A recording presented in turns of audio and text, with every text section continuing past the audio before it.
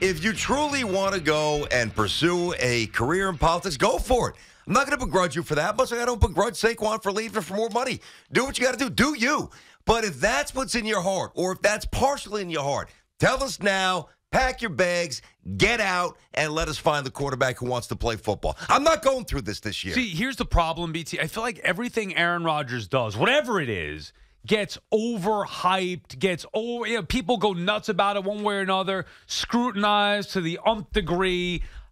Aaron Rodgers has shown nothing but dedication to this organization. Aaron Rodgers could have easily retired before becoming a New York Jet. He could have easily retired after he got hurt last year 4 plays in. Yet he did the opposite, trying to come back as soon as he could for this team, for this organization. And now, off of yesterday's news, and by the way, I don't even know who Robert Kennedy is, so I'm not into the politics. I have no idea, all right? Don't know, don't care. That's my policy. Don't know, don't care. But I do know this. Rodgers gets a bad rap. Now, he's got to go out there and actually play for the Jets, and that is the reason to have hope if you're a Jet fan, because you have number 8. But even this, I think, is getting blown out of proportion now to where we're talking about, Rodgers doesn't care about the New York Jets because he's involved potentially in some political nonsense. Well, I know that the Jets don't have the guts to do this, but if they see, because Rodgers would probably have no issue straddling the fence of, sticking his beak in politics, obviously playing quarterback for the Jets.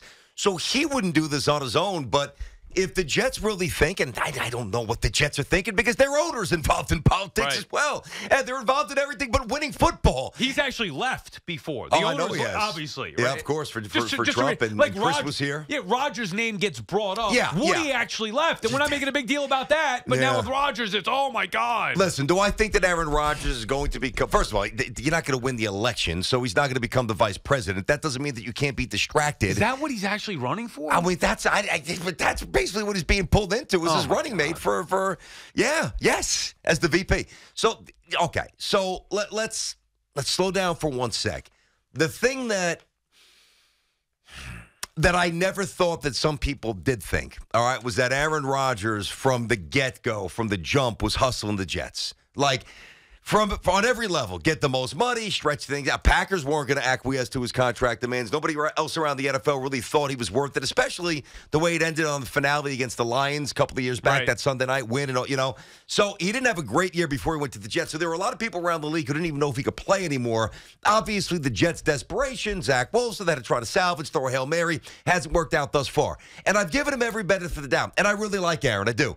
I think he's honest. I think he's a little off with certain things, a little weird with certain things, but a little unique, maybe a better way to frame it. But I think he's got a good soul, and I think he does want to be a great player again for the New York Jets. But I also now am beginning to think for the first time, even going back to him flipping the football on the field pregame, I was suspending reality during this improbable return from an Achilles, blown out Achilles. I'm starting to think that he was just playing us. And other people have thought that. I've never thought that he used that to either get more, clout or more clicks or both. Attention, right, exactly. I'm starting to think that there's an element of that, and that is why he wanted New York. Yeah, and I think the exact opposite, and it felt that way. And people could say, how do you think he doesn't want attention? Why go on McAfee? I feel like that's different. Maybe he goes on, first of all, he's getting paid, but he also goes on to vent his side, to give his side of things instead of indirectly, dealing with the reporters. He goes on with somebody that he trusts and can say everything he's got to say. The thing that bothered me most last year was that he did it while he wasn't playing. Let's not forget, for us, New York sports fans, New York Jets fans, what matters most is not what Rodgers says, what Rodgers does. And we haven't seen him do anything. So that's the issue. Focus on that and hope. The hope is, and hopefully he gets healthy and will come back and do something on the field. And then all this other BS won't even factor in. I firmly believe, BT, and all the action, all I can do is go by the actions with Rodgers.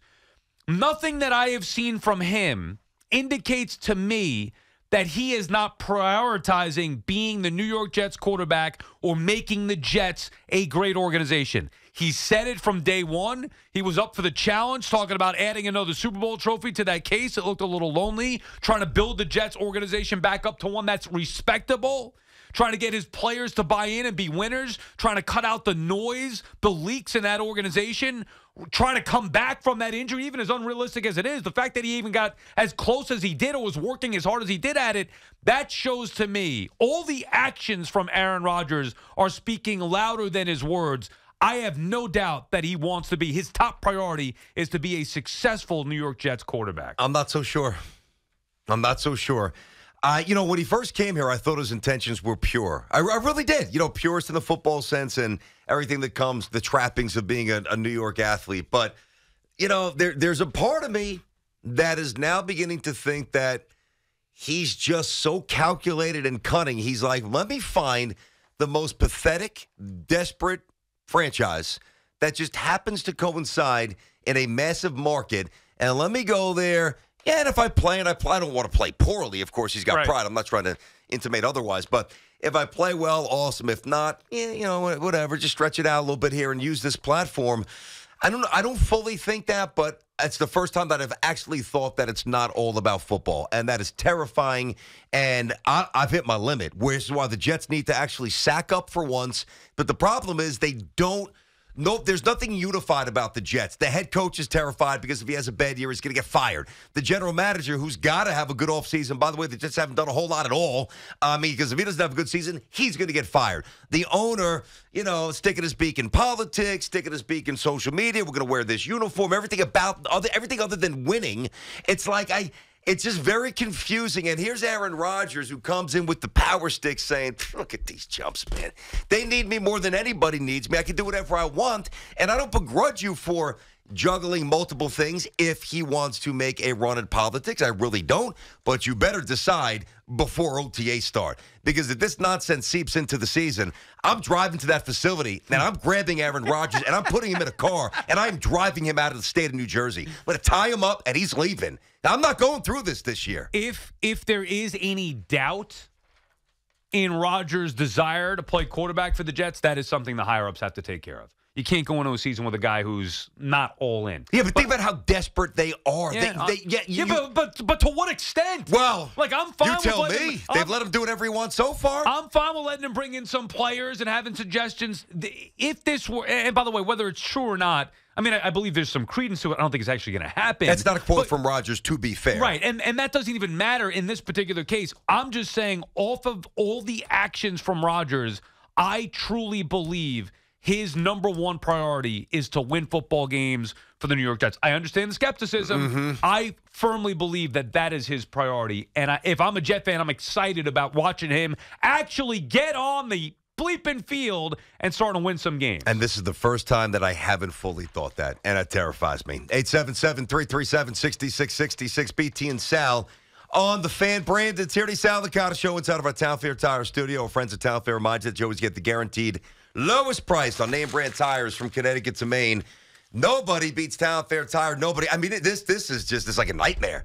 I'm getting ready St. John's UConn. I've got a St. John's Seton Hall tomorrow. I'm trying to enjoy March Madness before the Masters is here. Baseball's starting. Garrett Cole's situation. Aaron Judge's situation. When's Kodai Senga coming back? Maybe the Mets make a move for DH. I would like to talk about things that are normal. I saw this story, and it's unbelievable. It's this team. It's just unbelievable. Chris is in Massapequa. Chris, BT, and Sal, what's happening, buddy? Hey, Brandon, Sal. Hope all is good. Listen, Brandon, I grew up where you grew up, and I gotta say, you guys do this for a living, and you can talk radio. If you guys aren't gonna agree with the fact that Aaron Rodgers is all about the fact that if you see through it, and Brandon, you should know this more from growing up where you grew up. Good. He's all about insecurities. He's very insecure. I don't care how much money you make. You can make $16.50 an hour or $50 million a year. It doesn't matter. You can tell the guy is insecure and he's not satisfied with himself. And that's a mental thing for him. I think the exact opposite, Chris. I'm not sure. Aaron Rodgers is so secure, he doesn't give a crap what anybody else says. And no, you're wrong. Aaron Rodgers is exactly comfortable with being who he is. Watch him. Listen to him. He's looking for the attention because he's so insecure. No. No. Well, Chris, it's an interesting theory. I mean, I don't know that I agree, and I don't know that I disagree. I hadn't really thought about it in those terms because I don't really think about insecurities pertaining to a quarterback. Maybe a young, Zach, like Zach's insecure with the status, when he was still here. Okay. Pertaining to Aaron Rodgers, I just think that forget about his place in the world in terms of how he values himself for a moment. I just think at the end of the day that Aaron Rodgers is a very deep, very independent thinker, which I appreciate. Right. I don't agree with everything that he thinks about or that he espouses, but I do think that he's very cerebral. Maybe sometimes a little too much for his own good. But I'd rather that than a shallow, a lacking of depth in a person.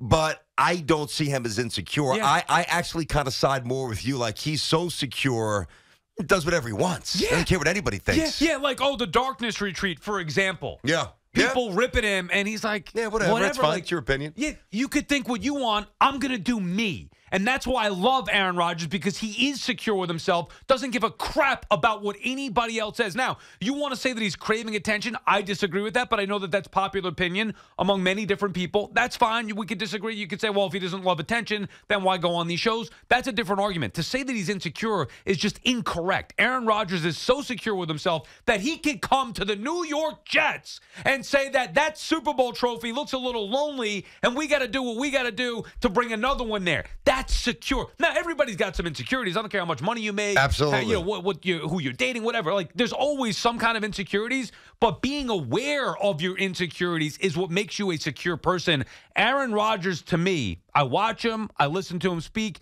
He gets it. He's as secure as they come. Whether he's insecure or not, I'll tell you this, he's no dummy, because what he's probably doing is preying on the most desperate franchise in the NFL. There is not a damn thing outside of committing a crime and it would have to be a bad one, fairly egregious, not a misdemeanor, where Aaron Rodgers will be told by the Jets to get lost. He's got them by the stones. He can do whatever he wants. Yeah. He can tweet whatever he wants. He can say whatever he wants with McAfee. But did you get that feeling last year? I did not. Like I during did the not. season, think about this, BT. And you and I had disagreements about this in season. Oh my God, just stay away. Yeah, I wanted him to stay because I thought it would be good for Zach to just kind of expand on the season. And to his credit, while it would have been easy to stay away, he was here. Well, was it to his credit or was it to fulfill something else, which is kind of what we're talking about today? Yeah, that's fair. If you're not heard, you're irrelevant, and if you're irrelevant, you're not going to run for politics. Right. You could try.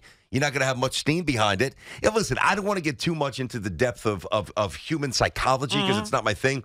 But generally speaking, I feel fairly equipped to say that usually, just back to the insecurity thing, which I do disagree with, people who are insecure generally conform because they don't want to be called out for not doing what most people are doing. If you're insecure, you're like, let me blend in with the masses and kind of, hide a little bit. You're not going out there front and center saying everything that's pretty much contrary to what a lot of people think. So I don't think he's insecure. I think he's incredibly calculated and cunning, and I cannot have this at the expense of my franchise anymore. You want to play quarterback? I got you back. You're not sure? Get lost. Charlie's in Manhattan. Charlie, BT, and Sal, what's happening? Hey, I'll tell you what I'm committed to. I'm committed to watching Aaron Rodgers finish off the job that he started at the beginning of last year, which is to bring down the New York Jets franchise. Bring it down to his level, okay, to his selfishness, to his arrogance, to remake this franchise in his image. All right, this is what this guy is. He's a four-time MVP. Charlie, he's a four-time MVP and Super Bowl champion. The Jets can't be any more down, and you think Aaron Rodgers is bringing them down? He went there. Yeah. And that's why he went there, because he knew he would have a room full of suckers who would suck up everything he said, who would believe him that he wants to run out onto the field carrying the American flag and bring the New York Jets back to their glory days. Well, it's not that he actually did that, Charlie. So, I mean, that was, I'll tell you, that was one of my favorite moments. I love that. And it was a great moment, and it's going to be part of his then why are you mocking it? Retirement package at the end of next year. And then 2 years after that, we're going to see him jog onto the field in New England. And then we're going to hear Sal tell us, oh, it doesn't matter. He's gone. Doesn't matter what jersey he's So you wearing. don't like doesn't. Rodgers? See, Charlie, It let me doesn't. get. Have you ever liked Aaron Rodgers? All sincerity. I have thought Aaron Rodgers was the most arrogant, show-up guy in the league. If he threw a ball, he wanted every camera that he knew was trained on him to know that that was the receiver's fault. Tom Brady didn't do that? Route. Tom Brady didn't do that no. either? Tom Brady didn't berate offensive linemen and just undress people left and right? Whether it's like flailing his hands, like, if you run this route, why'd you go that way? Keep going straight. Don't cut this way. That's what quarterbacks do. It's part of their job, Charlie. Charlie, get Come with on. it. Yeah, A little nitpick there, Charles. Come on. He's going to bring the Jets. Think about what you just said. Aaron Rodgers, Super Bowl champion, 4-time MVP, came here to bring the Jets down to his level. He's on levels that they will never reach as a franchise, ever, even with him. And he came here to bring them down. Quite the opposite. He took on the challenge. Now, he may not have had many options. He tried to elevate. Exactly. I believe that. I believe that. And what's the number? Like, he's tried every which way he could, but the number one thing is doing it on the field. Yep. He got hurt for the season. What is he supposed to do? Listen, any Jet fan that's knocking Aaron Rodgers in terms of being a player or whatever, and we all love him, Aaron Rodgers is twice as good as Joe Namath ever was, maybe 3 times. So you want to put it, you want to contextualize it locally. You know, Joe Willie, who's always berating the Jets, and we love Joe. Joe hasn't had a good thing to say about the organization for 10 years, basically. Aaron Rodgers, twice as good as Joe Namath. Understand that. But that's not the point. I'm just saying that. I don't want this to get twisted. Let's not make him out to be some menial third-string backup who's preying on the weak. Right. Aaron Rodgers is an all-time superstar legend icon. He might be the most talented quarterback in the history of football when you combine everything. Especially when he was younger, velocity, ability to hit things on the Quickness, run, accuracy, mobility, sure, intellect, process, yeah. all that stuff. He's an all-timer. Oh, I know. Only one Super Bowl. He needs 2 or 3 more. All right, meathead. It's not always as direct as that. There's, you can't win if your team doesn't draft your wide receivers, which, by the way, they didn't. Oh, yeah, and a couple of years ago in Green Bay, one of his best running back was a former wide receiver that had to convert to running back because they didn't draft any running backs either. So it's not about Rodgers being amazing. He is. Can he still be amazing? I don't know. That's not the point today. My point is, if he's not, not if he, Aaron, if you're not sure that you want to play quarterback, then that's your answer. If you're not fully sure, you're saying to yourself, you don't want to. And if that's the case, get out. Meanwhile, the report a couple of days ago. Get out while they still have time to do something about this. That's the other problem. I didn't mean to jump on you, but that's the other problem, Sal. Like, again, the election's not going to be won, even if he's not going to be in the White House as the vice president or near the White House. That's not going to happen, all right?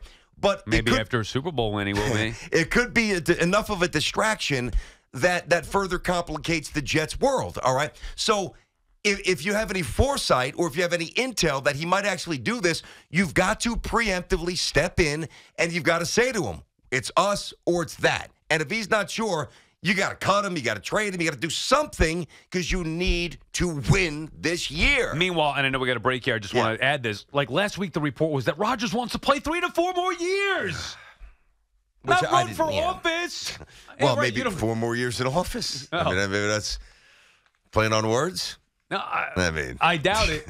Wants to play. Right, does he want to play games or play the Jets? Yeah, I got news for you. If he keeps up this nonsense, I'm going to impeach him as the quarterback of the Jets. Now, Stay with the political theme. wants Get to lost. be here. You should be excited, BT, about your quarterback here. I am excited, but I'm not. But I'm nervous by the distractions. I truly am. Yep. And I don't listen. I want to be clear. He's not going to be. He's not going to win.